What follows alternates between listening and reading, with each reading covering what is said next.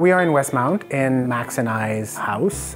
It is an old and quirky home with beautiful rooms, a great flow, but it is a formal house, and we wanted to keep that formalness to the house and give it our own spin on how we live today in that type of house. I think living with an old home, you really have to embrace those imperfections.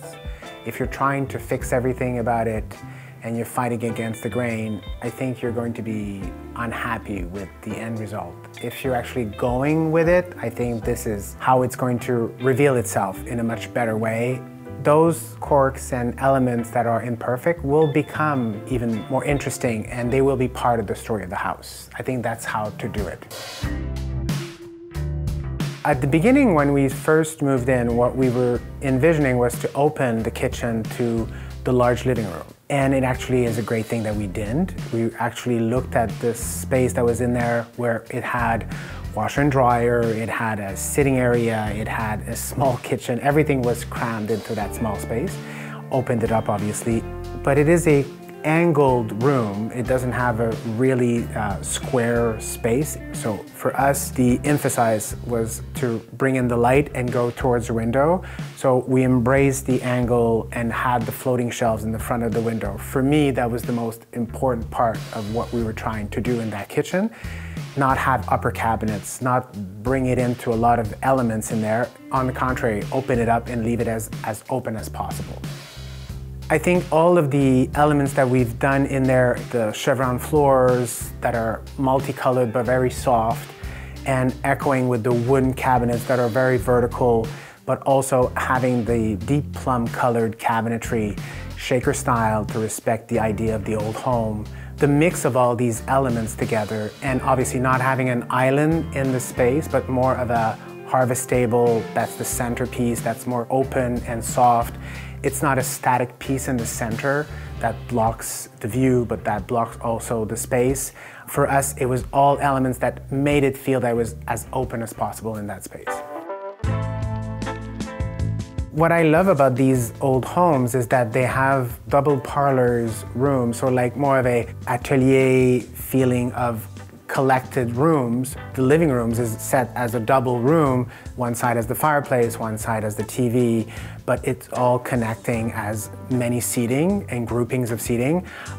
They don't really mesh together as conversation of how they are decorated or talking to each other, but that's mainly what I love about it. It's more eclectic and a mix, but there are two different rooms that are just separate by a large archway.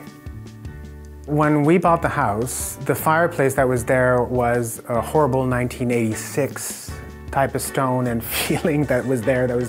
We weren't going to keep that. So found a piece of an old mantle that was actually in wood and had a faux finish of stone made onto it, which we love.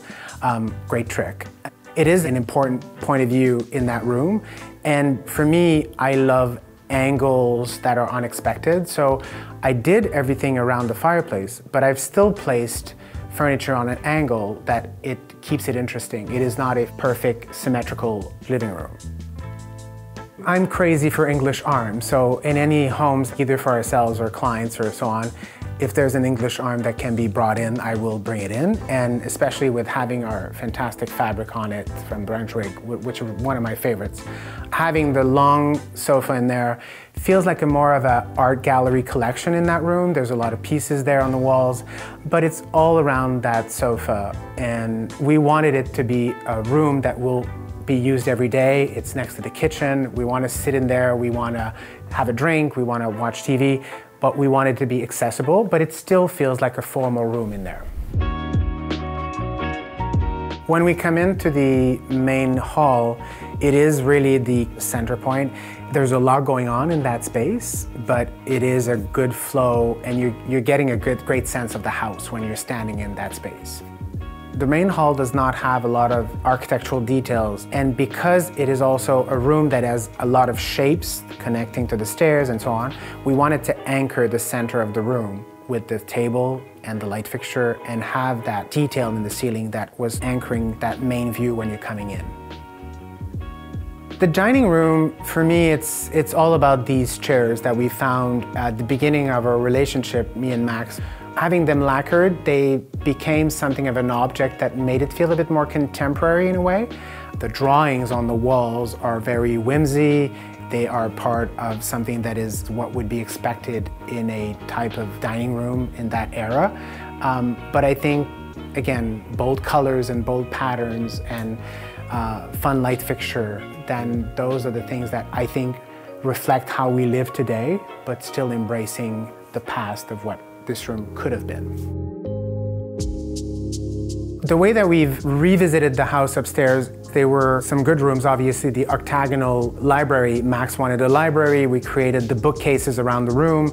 It's all crooked, but once you start playing with the elements, you can balance out all of these things. But beautiful place where we actually sit and watch TV again or read a book, compared to the downstairs, where the downstairs feels much more open, upstairs feels very cocoon in that library. The master bedroom is, again, in old homes, if you're going to embrace what's there, there is absolutely no wall big enough for a king bed in our home. So instead, did a four-poster bed, reinterpreted. I didn't want a canopy, I didn't want it to be too busy in the room. So instead of that, what we did is have the canopy bed sit in front of the bay window in the master bedroom. It actually floats there. For me, again, it's that echoing of the atelier way of living in a space. Even though it is not square and big, it is still working with two nightstands and the floating bed in the center of the room, and it's all about that. I love the idea of our bedroom enfilade to the bathroom and enfilade through our closet. Our closet is something that is, I think, completely off mark in a good way for me. I didn't want a formal closet where a lot of cabinetry and a lot of pieces. I'd rather have elements of floating, hanging, open, and we've created a couple of shelving systems that work really well for us. And it feels like a lived-in room. I have all my objects there. It really is how we live, and that's what I love about it. Everything is accessible. I wanted it to feel like it's one of the rooms of the house, not a closet space completely closed to the rest. What's interesting about collecting pieces, I think it's really, for me, important to have things that remind me great moments or memories or the past of my family or so on. It doesn't have to be a lot of pieces. I think we should hold on to some of these elements to bring into your home. Again, always putting it around new and fresh and modern and ways of living. I love modern furniture, but I think I love it more when it's juxtaposed to something that has a bit of history. I think that's the dialogue that brings interest and conversation. But also, I think if you're going to keep something from your parents, grandparents, or so on, we all connect to those memories and those things that had great history or meaningful elements through the family. I think those things, even though right now when you're leaving or you're trying to bring it in and you say, oh, I've had this for so long, I'm so tired of seeing it. Once you've put it into a new setting with different pieces and completely revisit it, it has so much character. Those are the things that I think are important.